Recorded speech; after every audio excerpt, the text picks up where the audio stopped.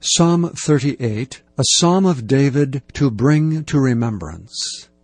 O Lord, rebuke me not in thy wrath, neither chasten me in thy hot displeasure. For thine arrows stick fast in me, and my hand presseth me sore. There is no soundness in my flesh because of thine anger, neither is there any rest in my bones because of my sin. For mine iniquities are gone over mine head, as an heavy burden they are too heavy for me. My wounds stink and are corrupt because of my foolishness. I am troubled, I am bowed down greatly, I go mourning all the day long.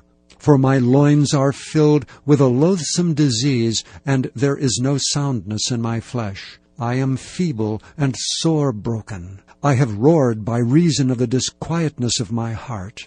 Lord, all my desire is before thee, and my groaning is not hid from thee. My heart panteth, my strength faileth me. As for the light of mine eyes, it also is gone from me.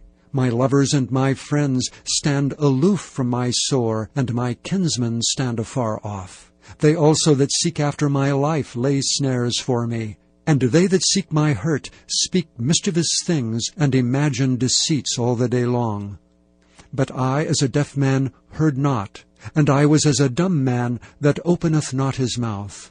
Thus I was as a man that heareth not, and in whose mouth are no reproofs. For in thee, O Lord, do I hope.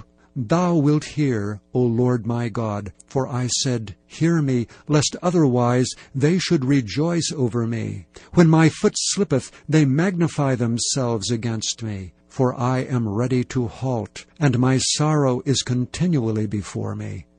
For I will declare mine iniquity, I will be sorry for my sin. But mine enemies are lively, and they are strong, and they that hate me wrongfully are multiplied. They also that render evil for good are mine adversaries, because I follow the thing that good is. Forsake me not, O Lord. O my God, be not far from me. Make haste to help me, O Lord, my salvation.